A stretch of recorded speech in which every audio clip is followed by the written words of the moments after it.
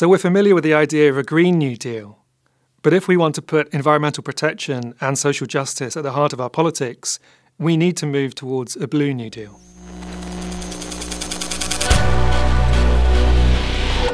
Mensen zitten in hun eigen vuilnisbelt. Dan liggen ze op het strand en als je gewoon om me heen kijkt zie je de plastic bekers en de plastic flesjes en de peuken en de luiers. Dus je vindt echt heel veel luiers bijvoorbeeld.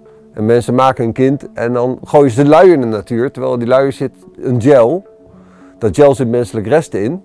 Als dat in de zee komt weet je 100% zeker dat dieren dat gaan opeten. Dat gel dat verstopt in de maag en die dieren gaan dood. Dus je maakt een stuk toekomst door een kind te maken en je gooit een luier in de natuur. Dus dat is best wel ziek.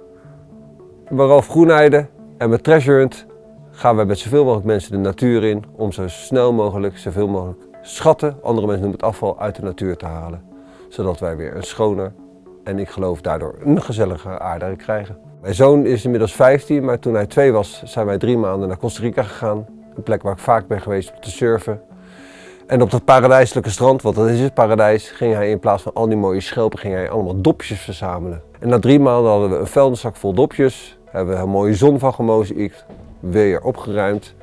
En eenmaal terug in Nederland ging ik gewoon heel erg nadenken van ja, hoe is het als mijn kinderen mijn leeftijd zijn? Hoe is het dan met onze leefomstandigheid? En wat heb ik er getracht aan te doen? En ik heb gemerkt dat gewoon het heft in eigen handen nemen een onwijs fijn, helder gevoel geeft.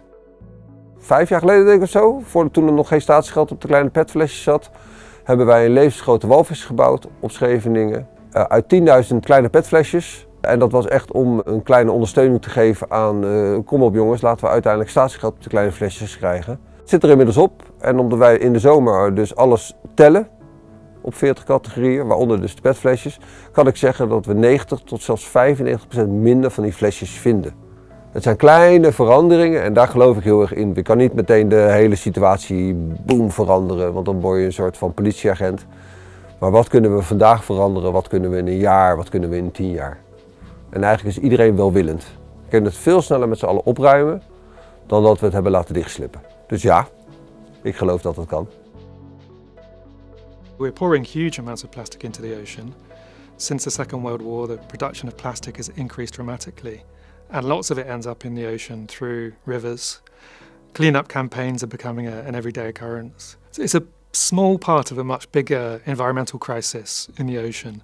So climate change is creating major problems with the warming of the ocean, acidification of the ocean, plastic pollution, farming is creating all kinds of pollution problems in the ocean with nitrogen leaking into the ocean. One thing we find in Northern Europe is an enormous dead zone when the use of fertilizers in agriculture causes runoff into the ocean. It spurs the growth of algae, and the algae eventually dies and sucks all the oxygen out of the water. And when this happens, we see the death of thousands and in fact millions of fish and dolphins and porpoises. We really find the emergence of a sterile, barren ocean.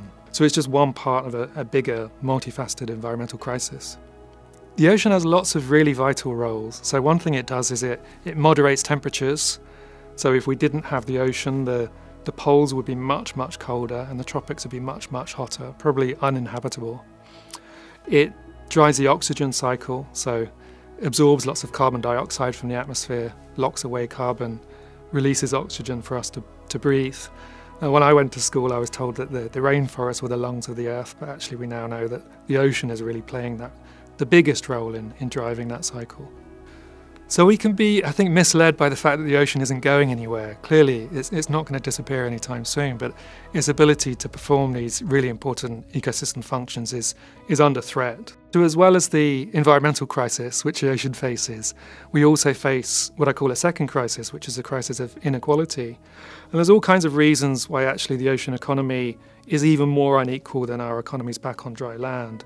Lots of ocean industries are extremely expensive to enter for a start, so lots of countries just don't really have the capital to build up their own ocean industries.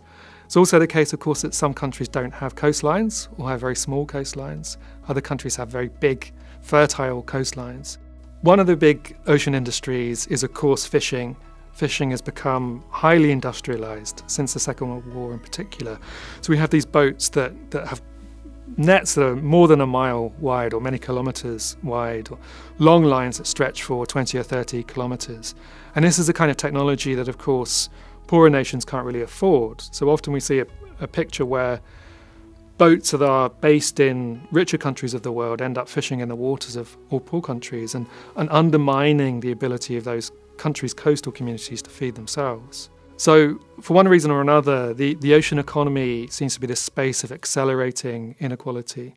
So I believe we need to fundamentally change the way that we approach the ocean. We tend to see the ocean as a place where we can go and exercise our freedom and extract whatever resources we want and have whatever environmental impacts that we want. And I think we need to switch to a completely different picture of the ocean, which recognises the fact that it's our most important ecosystem and our biggest ecosystem, and switches the default, if you like, against extraction. So that's where the idea of what I call a Blue New Deal comes in. People are, I think, familiar with the idea of a Green New Deal, which says something like, we need to tackle environmental and climate crisis at the same time as tackling social deprivation and inequality. And I think those discussions are really important, but they often have a big blue hole in them. The ocean is the biggest ecosystem out there, and it's vital to decarbonising our planet and having a fair climate transition. So I think the idea of a Blue New Deal has three core elements. We need to recognise that coastal communities are often relatively deprived. We need to recognise that they are disproportionately likely to be affected by problems like climate change. But we also need to recognise more positively that they have enormous potential in easing green transitions. So I think the key is to look for sustainable ocean industries that can support good jobs, help regenerate coastal communities. So a good example of a sustainable ocean industry might be, for example, seaweed farming. So seaweed farming has a very small environmental footprint. You don't need to use fertilizers or pesticides to grow seaweed. In fact, its carbon footprint is negative. It absorbs lots of carbon as it grows. It also can help protect coastal communities from storm surges and extremes of weather. It can also act as a nursery for wildlife in coastal ecosystems like seahorses and other examples of marine biology.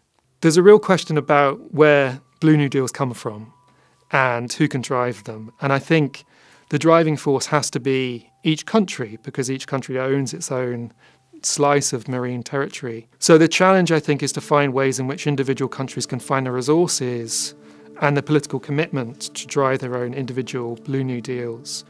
In some cases, we have countries that already have the resources to do this. They just need the political will. In other cases, especially in the global south, I think there's a big picture for unlocking financing at the global level that can help these poorer countries to steer through their own individual Blue New Deals. I think it's really, really important to take a step back and think about what kind of ocean we would like in the future, rather than allowing the future to unfold as it will, which is likely to mean that it's driven by powerful economic actors. So what kind of ocean do we want? I think we want an ocean in which human well-being is protected as opposed to the corporate bottom line. So how can we reflect that in our politics? How can we put the social bottom line closer to the heart of ocean politics? Human.